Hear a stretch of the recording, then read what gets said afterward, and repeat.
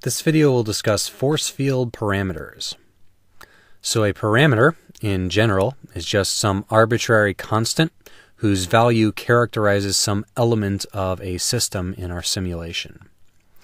So, for example, in the total energy function in AMBER, which is a molecular mechanics energy function, the total energy has a term which depends on the bonds in the system. You have each bond has an energy determined by a parameter Kb times the bond length minus a parameter Req, quantity squared, and then there are various other terms in the energy function that continue on from there. So the energy overall frequently might be indicated in a unit like kilocalories per mole, or kilojoules per mole, or joules, or any kind of unit. The unit I'm frequently going to be using in this chapter and others will be kilocalorie per mole. And a common unit of distance for atomic scales would be angstroms. That'll also be the unit I'm using for distance. So in order to make this total energy be in kilocalories per mole, we need to make all these things cancel out. So we have R is going to be in angstroms here. So we're subtracting something that has we're subtracting from something that has units of angstroms, so we better be subtracting angstroms there. So our equilibrium bond length there has a unit of angstroms. And multiplying something by angstroms to get kcal per mole, or multiplying angstroms squared, because we square this, multiplying something that's angstrom squared by kcal per mole, we better get kcal per mole as a result. So our K here, which is our what we would call a spring constant in the next video, is equal to is units of kcal per mole angstrom squared. So, for example, the water molecule in AMBER 95, which is the exact energy function that we're going to be using, for H2O, the OH bond length in water in AMBER 95 has an equilibrium bond length of 0.96 angstroms, and it has a spring constant of 553.0 kilocalories per mole angstrom squared. So these values are typically published somewhere, or they're deep inside of some program that you can download and install. Some of them free, some of them not free. So, for example, the AMBER 95 parameters were published in this paper, which I mentioned in the previous video as well.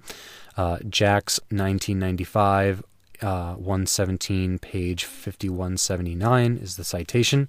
You can take a look at that if you have some type of access to online journals through your institution.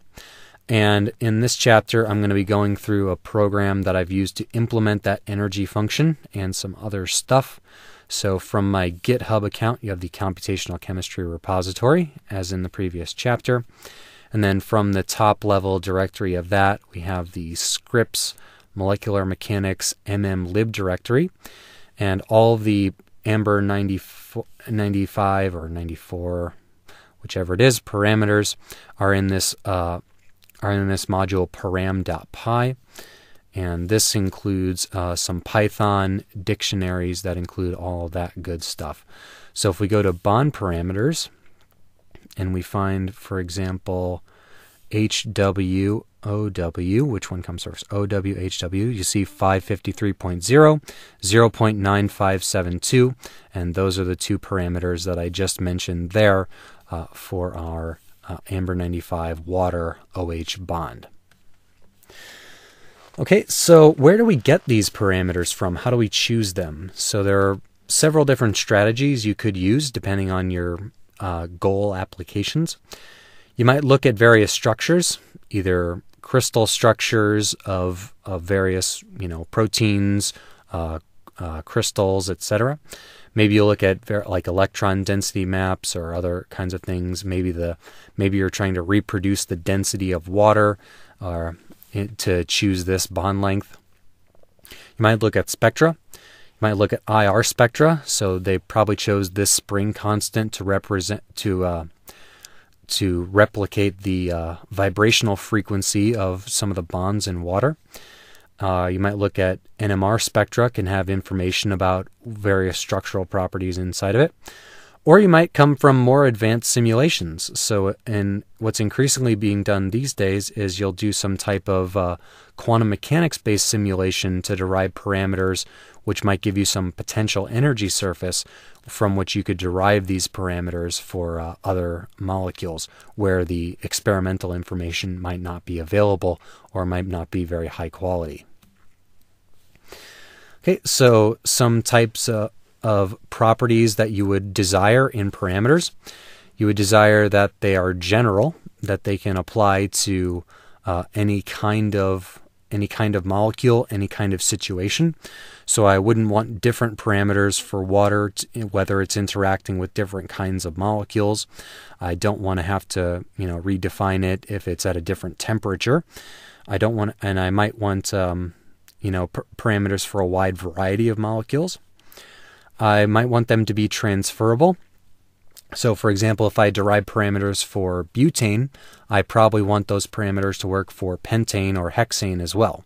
Hopefully those are pretty similar, and I can transfer those parameters from similar systems and interchange them.